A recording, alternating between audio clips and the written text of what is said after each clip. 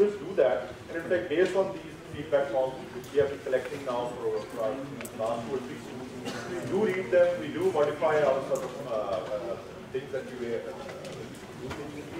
please take some time out and seriously give us some very serious feedback. I think that shouldn't be just thrown away or filled out without much information. So I would very much appreciate that. So I think probably towards the end of Dr. Qazi's talk, we'll start with feedback. And then you can hand over these feedback forms during the day or even afterwards.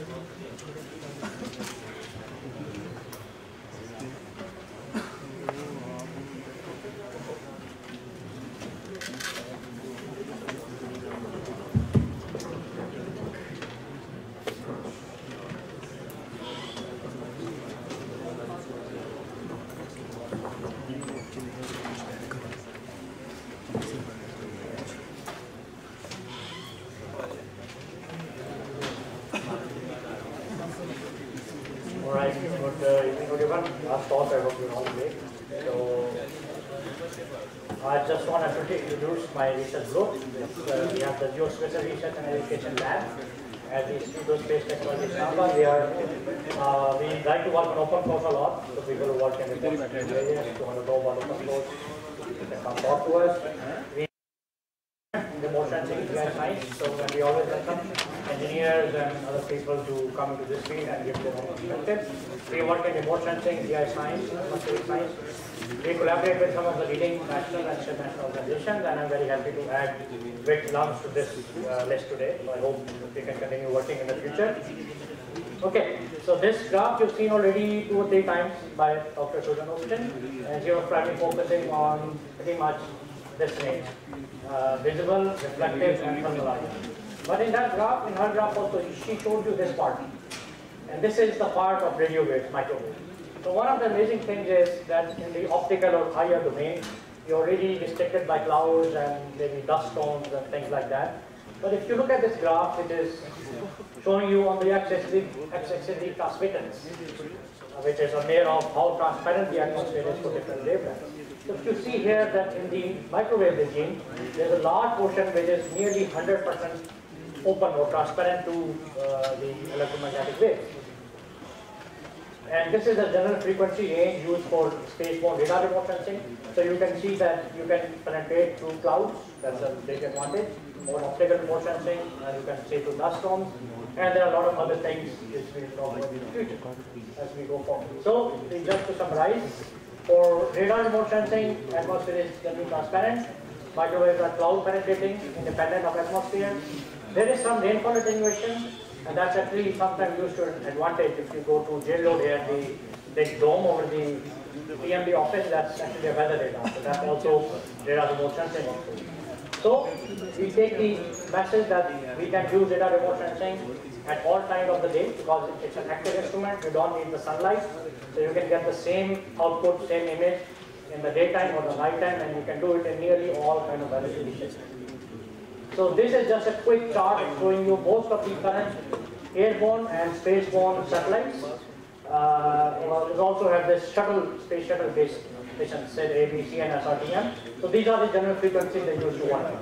So right now we don't have any satellite which works in the P-band. This is coming up in 2020, I think, the biomass mission from ESA. So that's interesting. But right now we have spaceborne satellite based L, C, and X frequencies.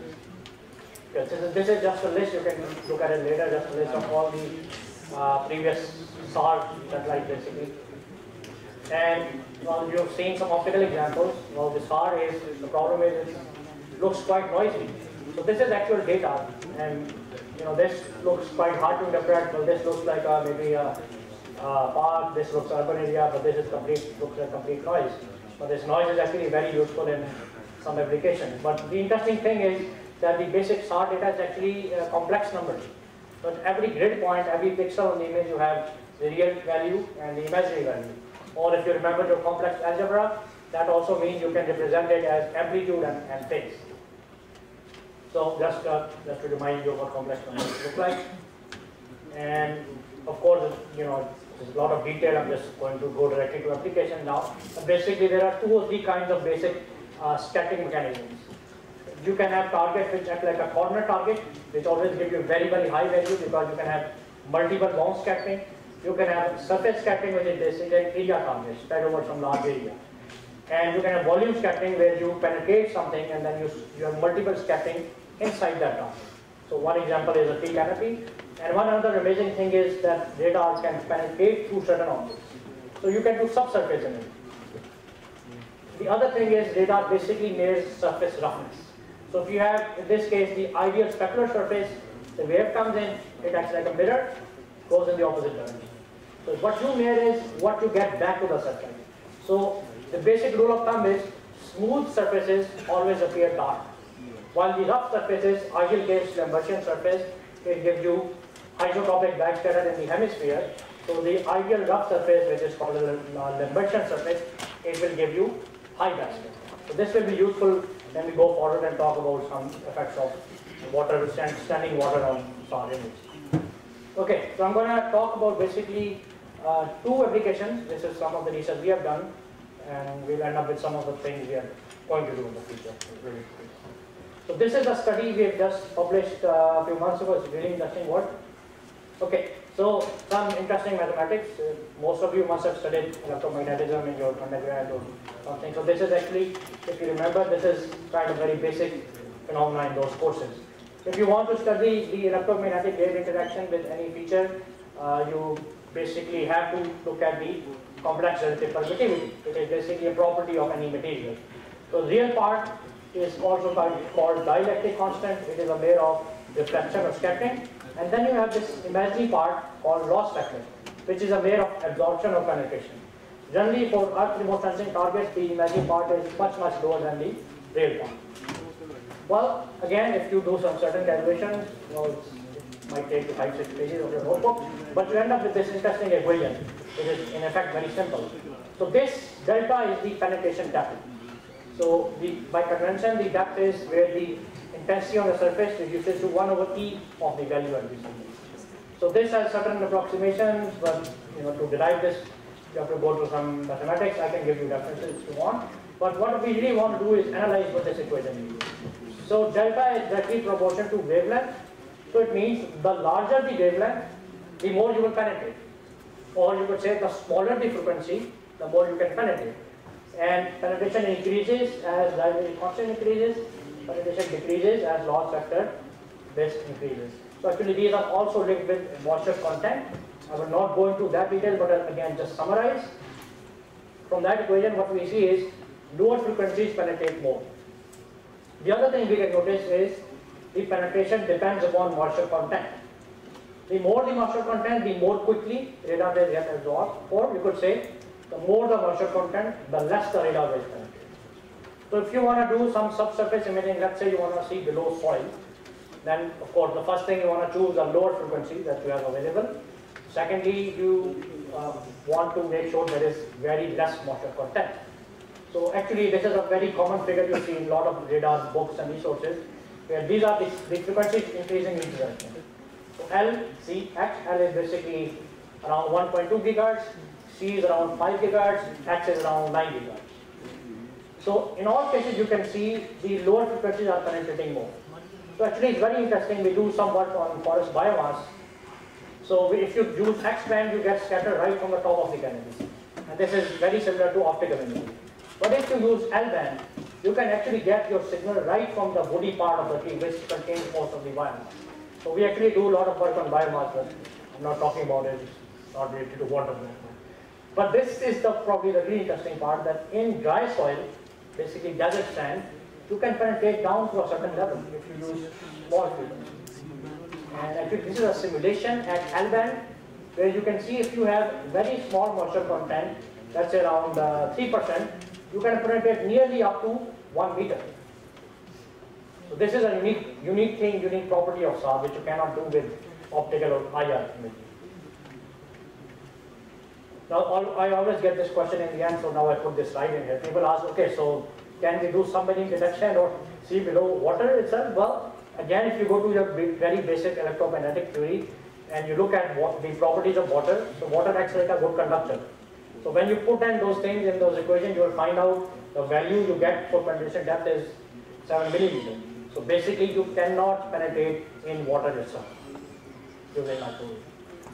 So this is a really amazing image. By the way, this reference I'm quoting again and again. This is a very fundamental book of radar imaging. It's called Remote Sensing with Imaging Radar. Really amazing book. I use this in my course, so you get a hand on it. It's really amazing research. On the top, you have a colored IR image. So this is sand. It's a uniform texture. These are some geological rock. This is some river.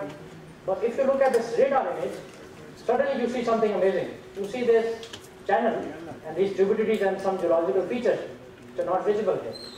These are visible because you're using a combination of low frequencies, L and C band, which can penetrate through the desert sand and find out the underlying features.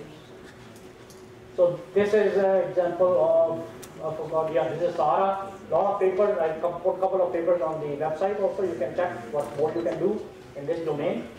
But I want to come to the study we have done. Abu Bakr was mentioning the first day about the Akra branch. So that's the name of the area. But actually, there was a Akra river there also, many decades ago. So this is the Cholistan desert. This is the Pakistan border. And this here is a river, which is, you can signify it by seeing the vegetation around it. But at this point in the desert, it stops.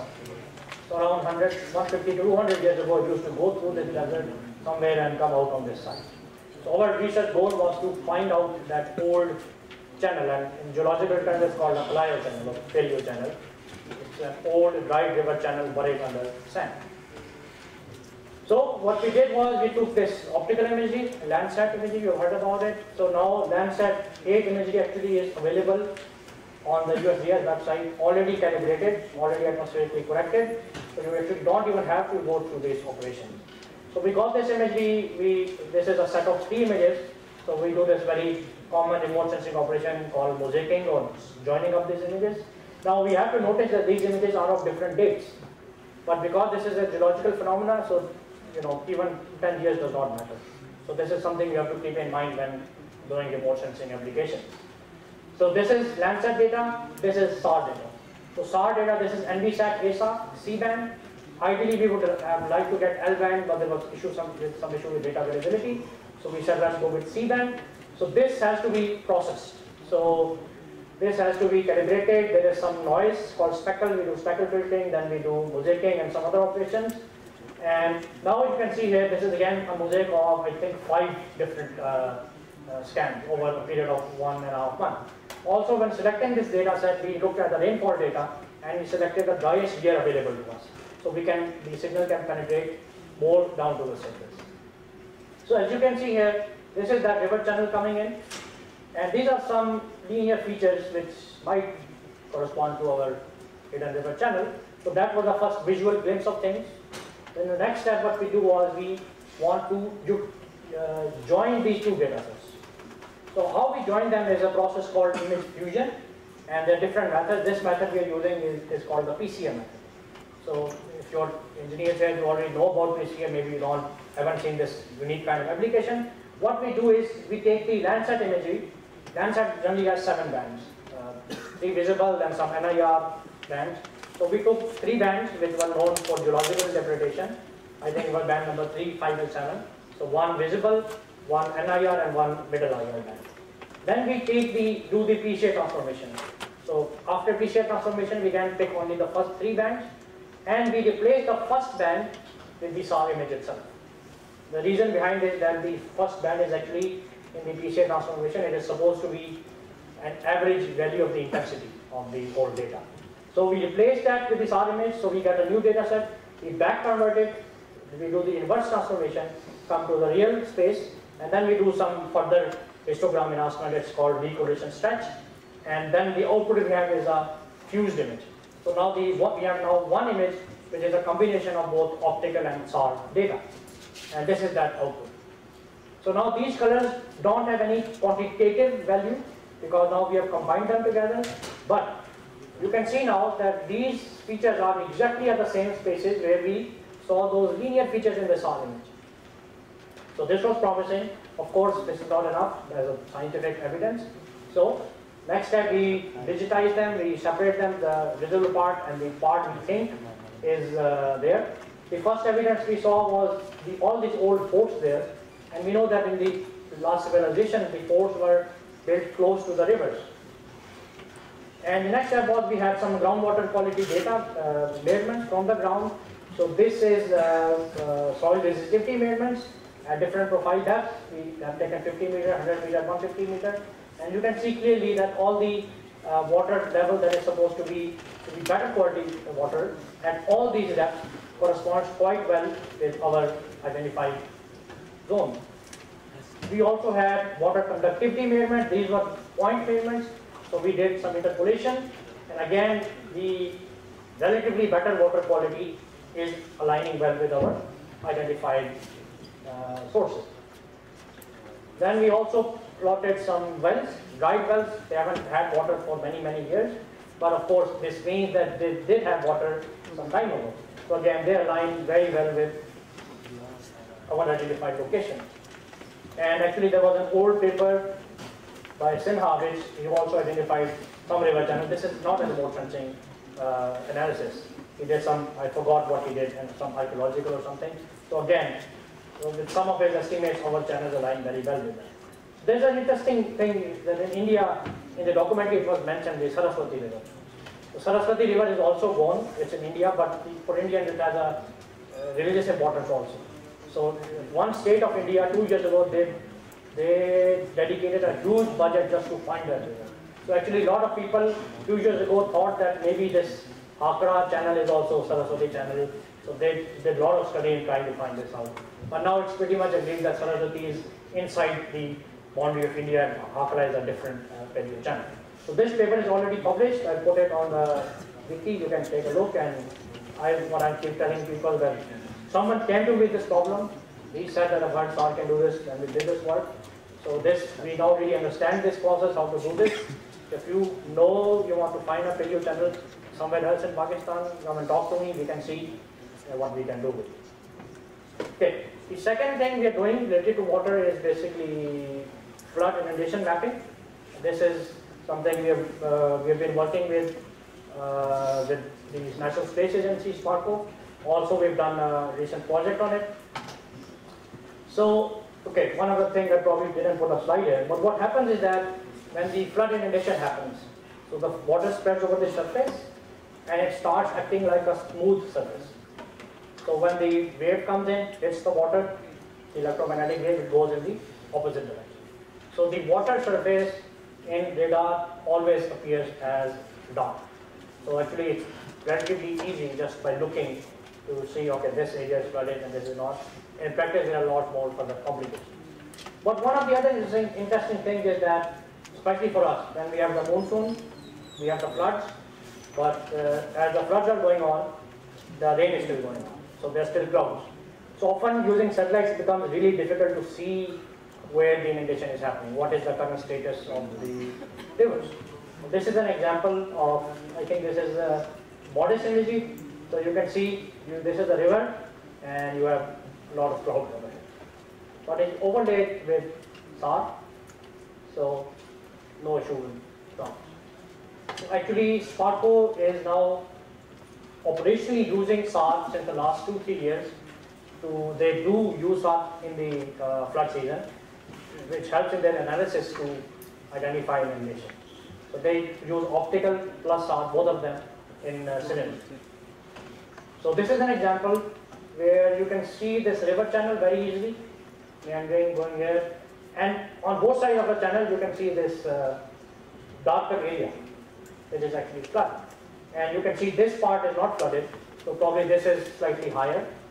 And you can see again, maybe this is a dike, or I don't know this area itself, but you can see that there is no flood here, so maybe this is some highway or something. So then you can use some automated analysis to actually extract these areas. And this is actual data SPARCO used from Sentinel-1, and this is from 2015. And if you talk about the analysis part, what's going on in the background, this is one of the maps they output for the different disaster management agencies. This is from TerraSAR-X. And this is, now I want to talk about the a bit of the processing flow. One of the interesting things was when I was working with them, we wanted to work with open source. So you can see here this whole processing flow, and this is, you could say, largely automated. There's very small user input because they don't want the image to come in the time of flood, and then you have to do the analysis from, you could say, just from scratch. They want to build a methodology or semi-automated tool to do this.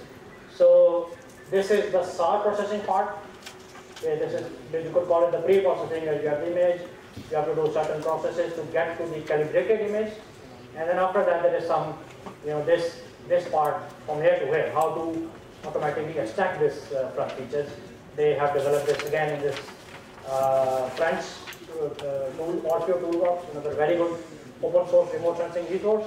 They've used it to come at an output like this. And now what they've been doing is they've also been using an amazing tool called Google Earth Engine. If you haven't heard of it, please go and explore it. They have loads of satellite data sitting on the cloud. So you don't have to download anything. You can just access, the, I think the whole last 2-year archive of Sentinel-2. They have a big archive of Landsat, so you just give them a command, give them a coordinate, they will cut it over Pakistan, and you can just get a stack of maybe 10 years of Pakistan over there. And by the way, there was some question about the river meandering. There was an interesting talk at last year's Google Earth Engine Summit where this guy used 40 years of Landsat using Google Earth Engine, and he showed how the rivers kept changing their form. So it's not a future prediction, but it's a study of previous analysis, and maybe that can help you understand what's going on. So you can look at our blog post here, and we detail here how we actually did this, how we used Google Earth Engine.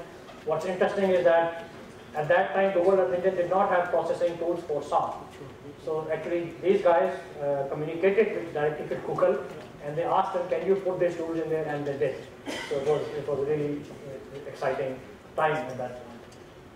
So at IST, and this was a collaboration I was doing with Sparko, and they were doing actual work. But then I got the idea that, we, for the users, maybe we need to make something for which they don't need to worry about the remote sensing part or what's going on in the background. So this was an undergrad project. It's just been finished. Probably it will be finished when I go back.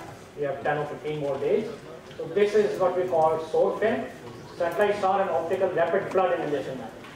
The idea behind this is, as soon as we get a remote sensing image, we just put it in a process and just take 10-15 minutes. Just in the end, it just gives you a map of flood emulation. You don't need to worry about what's going on inside that black box. That's our task. So in this, we have used a combination of different softwares, NV, IDL, MATLAB, ESA, Snap, and we operate them using Windows command line to generate a semi-automated tool for flood emulation mapping using both optical and SAR emulation. So you can give it either SAR or optical. It will work. It will pick up either, or it can pick up both and give you the output. So this is a general processing flow. I'm not going to bore you with it. This is the Windows command line, so you can just, DOS, you can just give a command here, and we have set up everything behind it. You just give the command here, it's going to run everything behind it. Another interesting thing here is that, especially for the remote sensing people, is that we are using multiple softwares. So the Windows command line file is set up in that way. It will go and do one task in NV.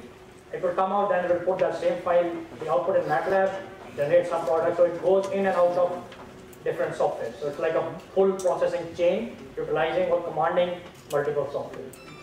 So just want to show you one of the sample data we processed. This is TerraSAR X. So if you can see here briefly, these are some dark areas. So these are urban areas. Urban areas appear always very bright. They are corner targets. So after some pre-processing, a lot of steps in between, we do simple thresholding. So because the water appears dark, so in the histogram, if you apply a threshold, all the dark or water areas in a different areas will be separated. And then we do some post-process filtering, and we actually identify these areas quite well. So of course, this is the first prototype, and the next iteration, we want to improve this methodology, but as a first iteration, the whole chain is working. Similarly, for optical imagery, currently our first prototype is modest. Next, of course, we want to go to Landsat. We do pre-processing. Well, modest actually comes in non-projected format. It does not have the latitude, longitude attached with it. So we have to do some pre-processing to bring it to the grid. then we are using some indices. Basically, we are using NDVI, and with NDVI, you can also separate water. So again, with thresholding, we can get the flood area out of that image. The goal is to make this tool workable for all kind of optical data and all kinds of solid. Because if a flood is happening and you have these 100 dB cycles, so you can't wait for Landsat after 16 days. What is the good thing is available every day, or it is low resolution. So we want to make this tool that whatever data you have, whatever data you can put in, it should automatically detect the type of data, and there should be a processing chain for that data. Automatically detect and select that chain, process it, and in the end just give you the user an output file with flood and emulation map. So what's interesting is that the Sparko has been working on this thing on their own end, and their processing has been used the last couple of floods in actually the, at least in Punjab in the disaster management meetings. They've been used to identify where we need to concentrate our rescue resources. And actually one of the last time flood, 2014, the government had this initiative to give some compensation to the villages who came under water. So actually they did use satellite data to verify that. So that's something good that the satellite technology is coming into use more and more in the government sector. Okay, so going forward, we want to modify this prototype to run with completely open source tools. And then when it's done, the plan is to, following up our open source vision, we would like to put this on our website and anyone can use it. By the way, there are already 2 tools in the world who try to work fully automatically, but they work in very specific environments. One of them works with QGIS. So we want to make it, kind of format independent, just Windows DOS form. So that was our goal. But let's see how we can take this forward in the future. Okay, now one other thing, this is something we have kind of started working on. It's very interesting, very important. I was talking to Dr. Arveen about it, and it's something very complicated but very important also. I don't know if some of you have seen in the news, a couple of years back, there was this news that Karachi is going to sink in 50 years. Do you remember seeing that news? Yes, sir. So there was a big issue, they were discussed in the Senate, in the Parliament. Well, the newspapers like to give headlines, so it's not going to sink per se, but there is an issue. The seawater is rising, and we don't know if the land is subsiding or not. There are some other factors as well. So this is the Indus Delta. We talked about Indus Basin, but let's come down to the ocean, where the water actually goes into the ocean. So this cold part, the white part, this is the Indus Delta.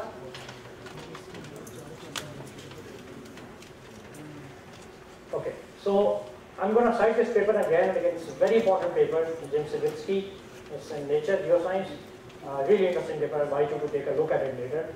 But here he has this map, elevation map of the Indus Delta, and you can see here that near the coast, a lot of regions are actually below sea level. They are at 0 is your sea level, and they are actually below sea level.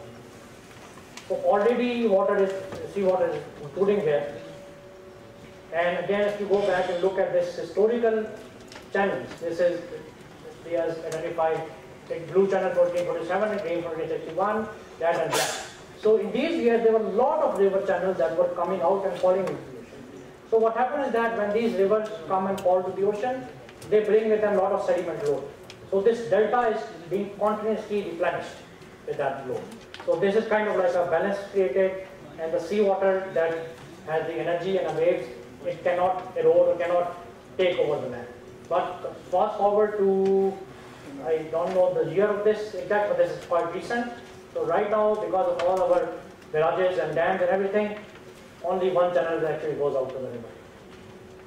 So the sediment load being carried out downstream is much reduced, and of course, a lot of the sediment is silted in our dams, Mangla and Villa Dam also. So the end result going downward is much reduced. So that's already causing, you could say, a danger to the Indus Delta. And if you look at this again, this is a very interesting table from Sawicki's paper. You see deltas are greater this, where the reduction in aggradation no longer exceeds relative sea level rise. So because this was a balance, sea level rise is increasing, the sediment load is decreasing. So our Indus Delta is at greater this, and if you see here, okay. subsidence from water, oil and gas mining. So he has written minor, but it is not known. It is an unknown quantity. So there are multiple factors at play. One, the seawater is including, the land could be subsiding, we don't know. We have some idea about the sea level rise. We don't know about whether the land is subsiding or not, and even if it is subsiding, what is the subsiding rate? So Jim Sidditzky's student who was, well, Jim Sidditzky was at CU Boulder, was studying, and his student Stephanie Higgins, who was working with me, and we did something together. She was the first one to come out with a paper which actually used a specific SAR technology called interferometry, which can actually measure very accurately the subsidence rates of land. So she was the first one who did it for a delta. So she did it actually for the Ganges-Brahmaputra delta in Bangladesh, and we all know Bangladesh has a lot of region which is very close or actually below sea level. So now these black dots, black data sets actually record from the GPS instruments on the ground, being there since many years.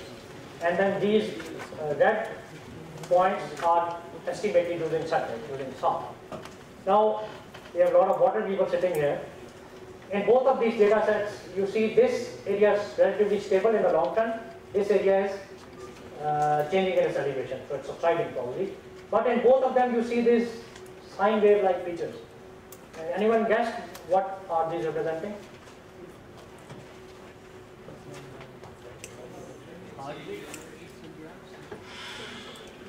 Summer emitter. Okay, that's good because you've been able to see that this is seasonal, right? So that's one good first step. Can anyone try to guess why these are appearing? Okay, close. Try again. So this is basically a combination of the rain and groundwater cycle. So the groundwater, you pump up groundwater, the land is going to sink slightly. So it's really amazing. There are actually papers who have been able to identify the groundwater cycle just by using SAR. So this was not the aim of this paper. So actually, if you look at the Higgins paper, he already cites one paper who studied this phenomena here of the groundwater cycle. But in this paper, the major issue is to look at this long-term trend. So it's clearly you can see that at one station is relatively stable in the long term, another station it is subsiding in the long term. Yeah, and these are the seasonal cycles. So this is then the final neon in the map, and you can see here the units where this area is actually it's changing a lot, and then all the green areas are the blue areas, and some of the green areas are relatively stable. So this was done in the Bangladesh Delta. What we want to do is do it in the Indus Delta, and this is one of the projects which I as a PI have gotten with the JAXA Space Agency. We want to use ALOS BAL-SAR, which is L-band SAR.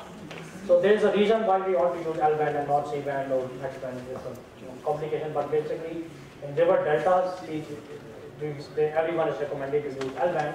And we are collaborating with PCRWR, and they, interestingly, they already have a big network of piezometers in the delta region. So they have a data of around 6 years. The readings are like not very temporally intensive, I think 2 or 3 times a year, but at least we'll be able to see some kind of pattern in those readings. So this can serve as a calibration or validation source for us. So this is not something we have done already, this is in the plan. I already have access to the data, but I want to finish my previous project first before I start on it. So hopefully maybe next year I can show you some updates on that.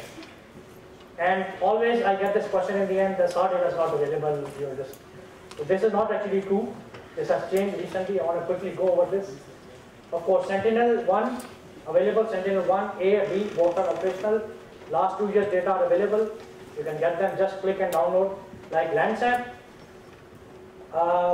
Also, all of the previous data of ERS and NVSAT is now available.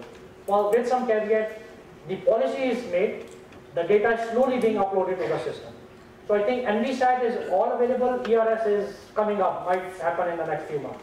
But this is amazing, you can just go here, just register, download this EO-LISA software, search, click, download. Now with TerraSelect, TandemX, slightly difficult, but they have regular scientific proposal calls. You can submit a proposal, and generally they are very happy to giving you data. Also, they have one, I think, open proposal all the time for archive data. If you look at the region, if you look at the archive, you have data there from, let's say, 2002, 2006, you tell them immediately, they will be able to give you data. With this proposal call, what's really interesting is that sometimes you can order them for future data. So, for example, in my area of proposal, I have the option to, there's a certain number that I can tell them, get me image from next month, June. So that's for specific application, but starting with SAR, you can of course start with archive data. So with TerraFX, TandemX, there's also a lot of possibility of getting data. Even then, you can also pay for data, and the scientific cost is very less. The actual one image might cost is around 1,000 euros. If you order for research, it's only around 100.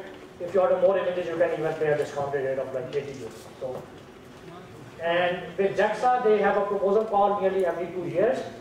But again, if you can hit that proposal, they will give you nearly whatever you want. So wait for that. And Cosmos SkyMed is a bit difficult. Italians, they like to promise, but they don't like to share very much. I think you agree with me? Yeah.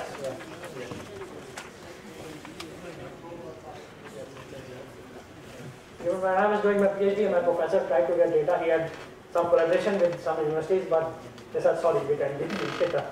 Anyway, but what's really interesting is last 2 years, they have suddenly started to open up. So this agency, the ASI agency, they have actually put a call to again, it's a proposal, what you want to utilize it for. So I haven't tried it myself, but maybe you want to take a look at it, because CSK is really unique, because it has 4 satellites who follow each other in one orbit. So this is a very unique SAR constellation. Then there is DataSat. Again, you have to look for proposal calls. But I think there's new setup coming up called the RCM, DataSat Constellation Mission. I think it will have relatively more open data policy. And I will invite you to go into it's really amazing. It has a lot of application of what you can do with SAR. Not only water, a lot of amazing things. Take a look at it. And I asked Abu Bakr if he would allow me to do some advertising. Well, I only have 40 minutes, so I can't teach you SAR. If you're interested, if you want to learn more, I'm running a summer school from 10 to 18 July. So it's an extensive summer school on SAR. This year I've even extended it to 7 days from 5 days. So 7 days, I teach you a lot of SAR. We also do hands-on work. So if you're interested, just take a look at our website and register, and I'll be happy to see you in Islamabad in July. And just to give an overview of what we'll study there, major modules, imaging data, how does data image, and then what is SAR? SAR, synthetic aperture data, what does this synthetic term mean? We talk a lot about that. Then we talk about the errors, dramatic distortions. Then the big part, how like I briefly mentioned, that the water appears dark in satellite imagery. So how does the ocean look like? How do forests look like? All these things we study in detail. Then we talk about application, then some advanced things. We have a lot of hands-on modules, and I think Stefano will be happy to see. I put a big module of altimetry there. So if you want to learn more about altimetry, that's also included somewhat in this summer school. And this is an image of Cheetah forest I put there to let you know that we do what in SAR in Pakistan also. So thank you. That's all from me. Any questions?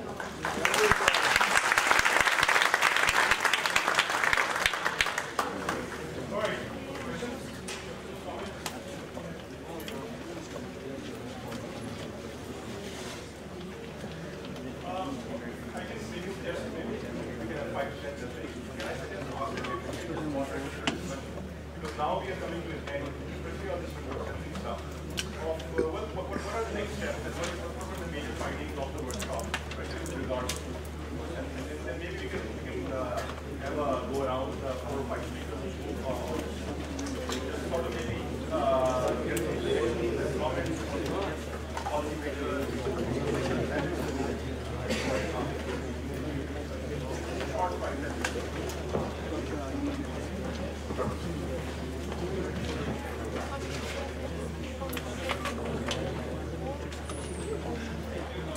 I'll take starts from one of these examples from the doctor's presentation, where he was showing the Hydrological river, where it is ending. So starting from that very point, this river is nowadays known as Hakra River. Is it working? Yeah. Okay. So this river is nowadays known as Hakra River. But due to this river, actually what had happened previously or even today, a lot of researchers are using digital elevation models, and due to this river, it is ending up in open area. So the digital elevation model, if someone is using for watershed delineation, it is not ending up at that very point. So what is happening if you are using digital elevation model in particular? So it will end up, it will connect the Indus River with this Hakra River, and one will get overestimated boundary. And unfortunately for the Indus Basin, I can quote the overestimation is ranging from a few hundred kilometers to 400,000 square kilometers. So the overestimation is quite significant, and a lot of prestigious institutes are making this mistake by overestimating the boundaries. So remote sensing is basically a good tool to be used, but hand on it is also necessary.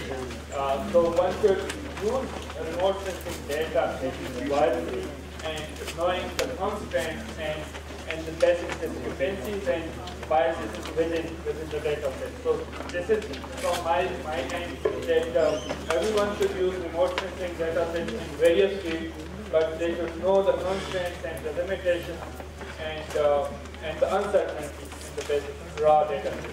Thank you.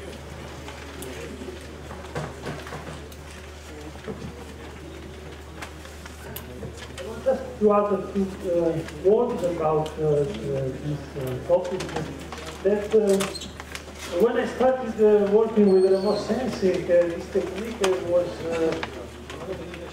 limited to people in the academic sector.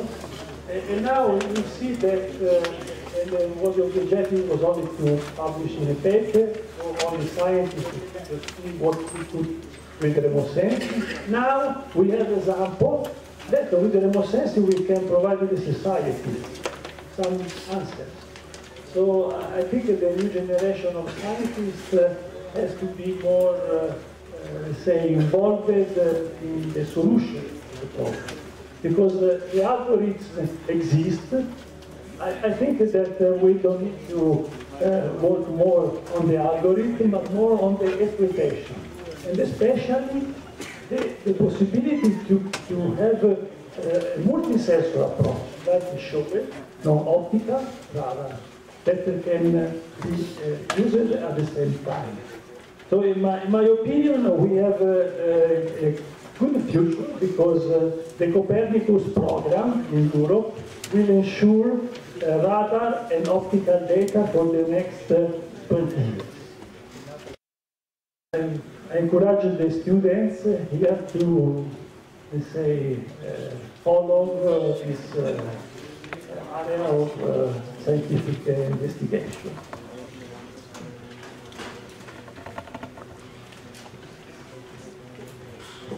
Yeah, I totally agree that the future is using the suite of instruments we have to answer the problems, not saying. And a lot of it is because a lot of the pre-processing is being done by the agencies, and where we used to spend months and months and months to get the data into a place where we could actually use it.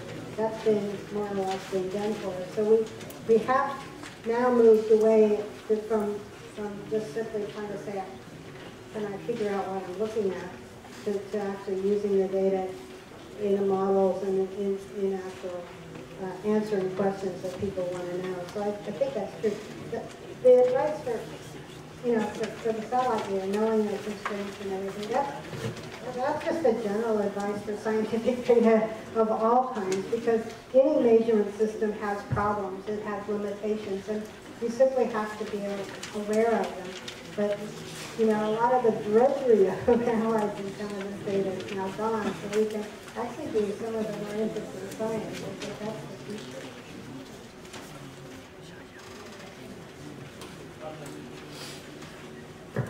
I just want to add, I've been working in remote sensing in air for like 8 years since my degree, master's degree.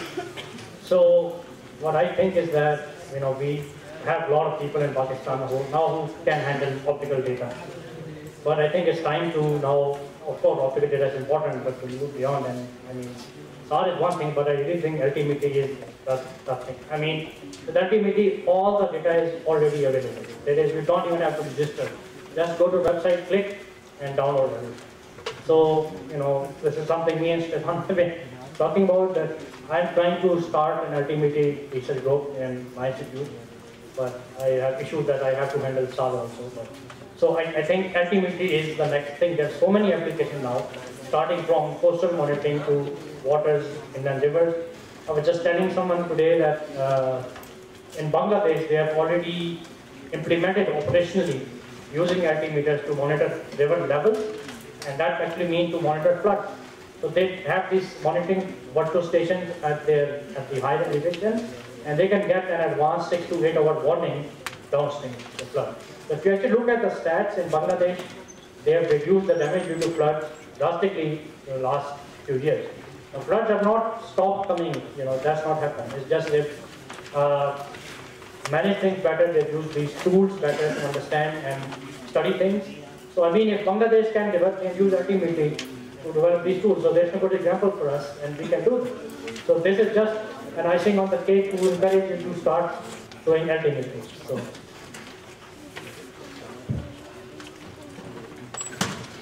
So let's give a big round of applause to everybody. So we're not going to have a 15-minute break. Break and then we'll come back with the closing session. If you have those feedback forms, work on them or give them back to us.